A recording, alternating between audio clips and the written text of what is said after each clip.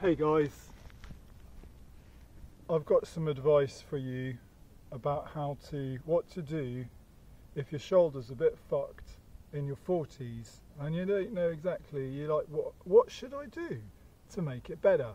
Listen to this. This is the one bit really good advice I can tell you.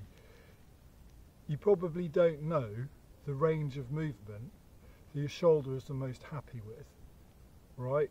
Probably this and this, you can do it a lot easier than this and that and maybe that and some of the more, up ahead is probably more tricky, and everything here is probably very natural. Okay, so that is my advice to you, is find out what your shoulder tolerates well and keep it in its happy range.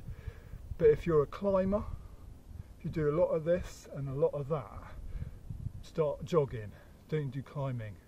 That is my advice to you. Because if you're 38 or 39 and you just don't know what to do, chances are you'll keep on keeping it out of its happy range of motion, and then maybe by the time you're 44, you'll go, whoa, I wish someone had told me earlier what I need to know about my shoulder is its happy range of motion. So that's my advice. Good luck.